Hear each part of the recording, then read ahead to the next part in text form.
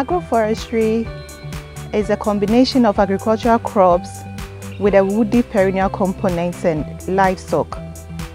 The woody perennial component can be a tree or a shrub or bamboo. So when we say bamboo agroforestry, it is a combination of bamboo as a woody perennial component with agricultural crops and or livestock.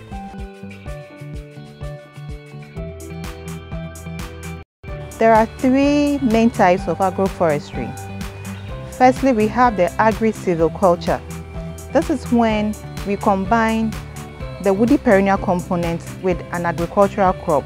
So for example, with bamboo agroforestry, we can have bamboo combined with an agricultural crop such as maize, or you can have bamboo combined with cassava or bamboo and vegetables. The second type of agroforestry system is what we call the silvopastoral. This is where we have the woody perennial components combined with livestock systems. So we can have bamboo raised with cattle. The third type of agroforestry system is a agro-silvopastoral. So for bamboo agroforestry, we can have bamboo, maize, and goats. You can have bamboo, maize, and sheep. You can have bamboo, maize, and poultry, or you can even include beekeeping. So you can have bamboo with, for example, cassava and beekeeping on the same piece of land.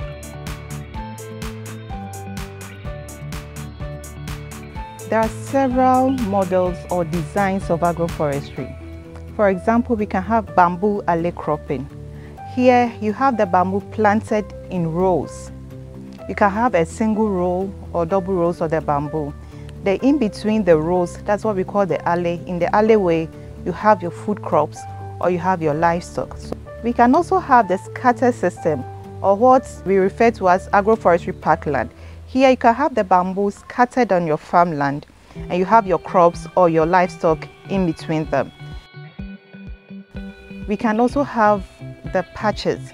So depending on the size of your farmland, you can have maybe a group of 3 or 5 clumps of bamboo in one portion. In another portion, you can have the same group. So the bamboo will occur on your farmland as patches, and in between those patches of bamboo, you have your food crops or your livestock. You can use bamboo also as windbreaks to protect your crops. You can also use them as boundary planting, also to delineate your farmland.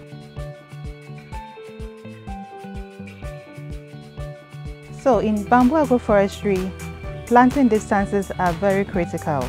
The recommended planting distance is 5 by 5. So you can have your bamboos planted at a 5-meter interval and have your food crops or your livestock. You can also use a 6-meter interval between your bamboos.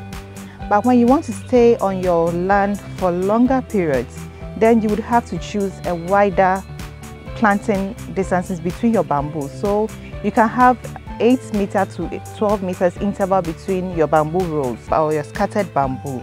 And it is very important to leave some space between your rows of bamboo or the bamboo plants and your crops. You can have, for example, a 2-meter or a 3-meter interval, because you know the bamboo will grow, its canopy will grow, the roots will also grow. So you have to give it some space, and also the crops some space, so that they can all exist on the same land.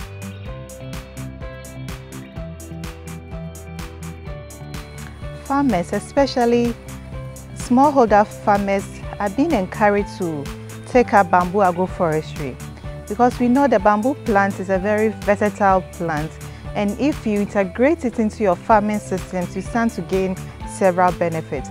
For example, you can be assured of a sustainable flow of income. You can also harvest your bamboo cones and sell to artisans or those who make handicrafts. Farmer field schools are very important in bamboo agroforestry.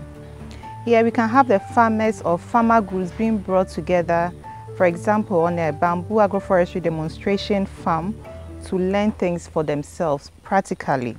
Several topics can be covered. For example, the farmers can be taken through the different agroforestry models, or for example, they can be taken through how to raise bamboo seedlings or how to manage a bamboo nursery. During such periods, The farmers practically learn from things they see in their demonstration farms, and after they go to their communities, they can serve as trainers from their other farmers who didn't have the opportunity to partake in the farmer field schools. They can also come to their farmlands to see what they have done with the knowledge they have gained. Bamboo agroforestry can offer immense benefits to smallholder farmers.